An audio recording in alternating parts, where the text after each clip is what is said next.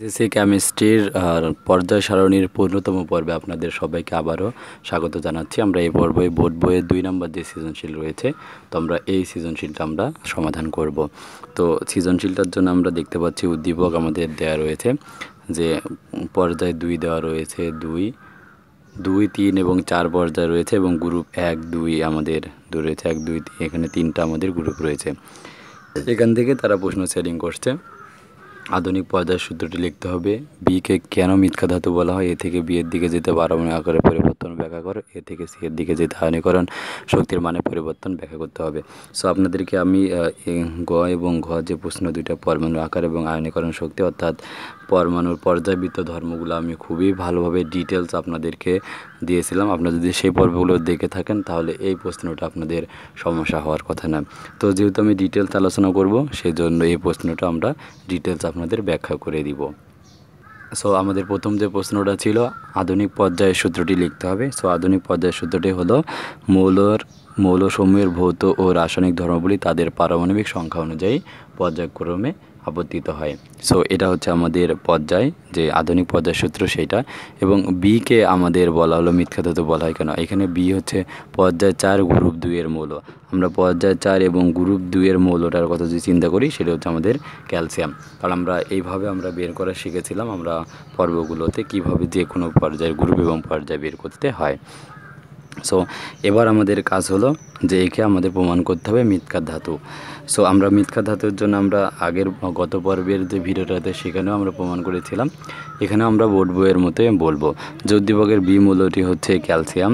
ক্যালসিয়ামকে মিথ্যা ধাতু বলা হয় কারণ ক্যালসিয়াম ধাতুর বিভিন্ন যৌগ মাটিতে পাওয়া যায়, অতএব ক্যালসিয়াম মিথ্যা ধাতু। আবার ক্যালসিয়াম ধাতুর হাইড্রোক্সাইড একটি ক্ষার, তাই ক্যালসিয়াম একটা ক্ষার ধাতু। সামগ্রিকভাবে ক্যালসিয়ামকে মিথ্যা ধাতু বলা হয়।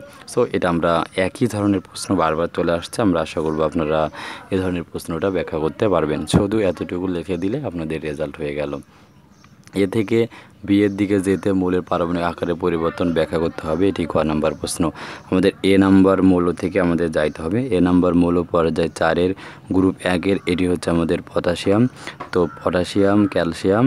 সো আমাদের মৌল দুটো এ আর বি, পটাশিয়াম, ক্যালসিয়াম, এ আর বি, এই দুটা মৌলের পরমাণুর আকার ব্যাখ্যা করতে হবে। সো এটা আমরা যদি চিন্তা করি তাহলে পর্যায় বরাবর যদি আমরা যাই, তো বাম থেকে ডান দিকে যাচ্ছি, তাই পরমাণুর আকার আস্তে আস্তে বৃদ্ধি পাওয়ার সাথে সাথে পারমাণবিক ব্যাসার্ধটা কমে যাবে, অর্থাৎ পরমাণুর আকারটা কমে যাবে।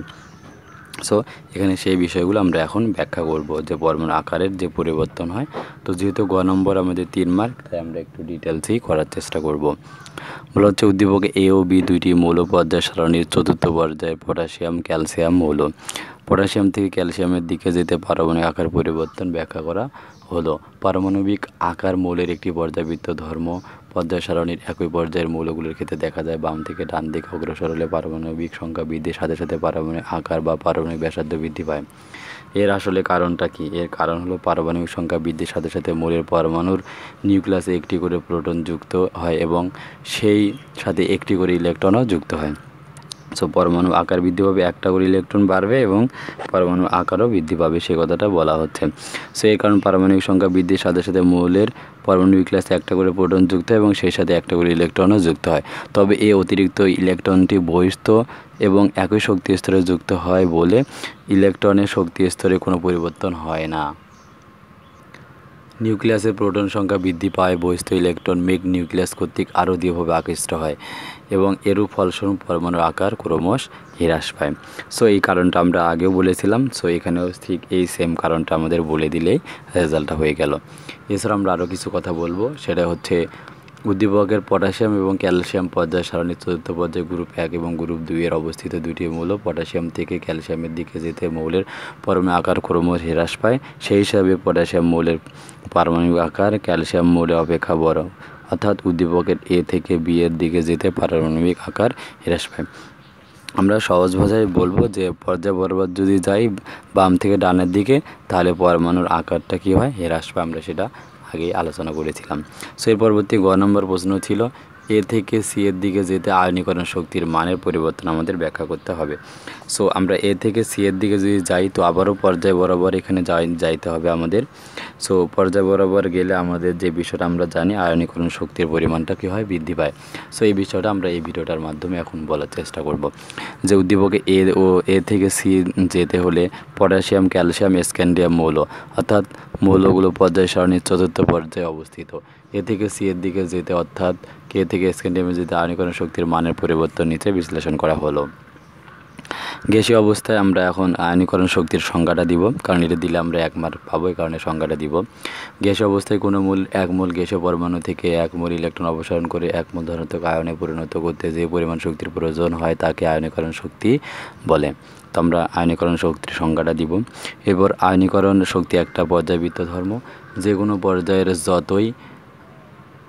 যতই আমরা ডান দিকে যাওয়া যায় অর্থাৎ পারমাণবিক সংখ্যা যতই বাড়ে আয়নীকরণ শক্তি ততই বেড়ে যায়, কারণ পারমাণবিক সংখ্যা বৃদ্ধির সাথে সাথে কেন্দ্রের সাথে সর্ববহিস্থ ইলেকট্রনের আকর্ষণ বেড়ে যায়, ফলে সর্ববহিস্থ একটি ইলেকট্রন অপসারণ করতে বেশি শক্তির প্রয়োজন হয়, অর্থাৎ আয়নীকরণ শক্তির মানটা বেশি হয়, কারণ একটা করে অপসারণ করার ফলে আয়নীকরণ শক্তির পরিমাণটা বৃদ্ধি পাবে। অতএব উদ্দীপকের পটাশিয়াম থেকে স্ক্যান্ডিয়ামের দিকে মৌলের সময় আয়নীকরণ শক্তির মান বৃদ্ধি পায়, কারণ একই পর্যায়ের পটাশিয়াম সর্ববামে এবং স্ক্যান্ডিয়াম সর্বডানে অবস্থিত। সুতরাং ক্যালসিয়ামের আয়নীকরণ শক্তির মান পটাশিয়াম এবং স্ক্যান্ডিয়ামের মাঝামাঝি। সুতরাং কে থেকে স্ক্যান্ডিয়ামের দিকে আয়নীকরণ শক্তির মানের পরিবর্তন হচ্ছে potassium less than calcium less than scandium. তো আমি আশা করব আপনারা এই ভিডিওটির মাধ্যমে বোর্ড বইয়ের যাবতীয় রিডিং টেস্ট থেকে শুরু করে যা কিছু ছিল আমি আপনাদেরকে বোঝাই দিলাম। সো এর পরবর্তীতে আমরা বিভিন্ন বোর্ডের বিভিন্ন এমসিকিউ এবং সৃজনশীল প্রশ্ন আলোচনা করব। সো সেই ভিডিওগুলো আমাদের এই জননী একাডেমি ইউটিউব চ্যানেলের প্লেলিস্ট সেকশনে পাবেন। সো যদি কোনো কোশ্চেন থাকে আপনাদের, তাহলে সরাসরি আমাদের ফেসবুক পেজ অথবা গ্রুপে আমাদের সমস্যাগুলো বলবেন, আমরা আপনার সমস্যাগুলো সলিউশন করে দিব। So thank you watching my video. যদি আমাদের চ্যানেলটি এখনও সাবস্ক্রাইব না করে থাকেন সাবস্ক্রাইব করতে পারেন পরবর্তী ভিডিওর নোটিফিকেশনগুলো পাওয়ার জন্য।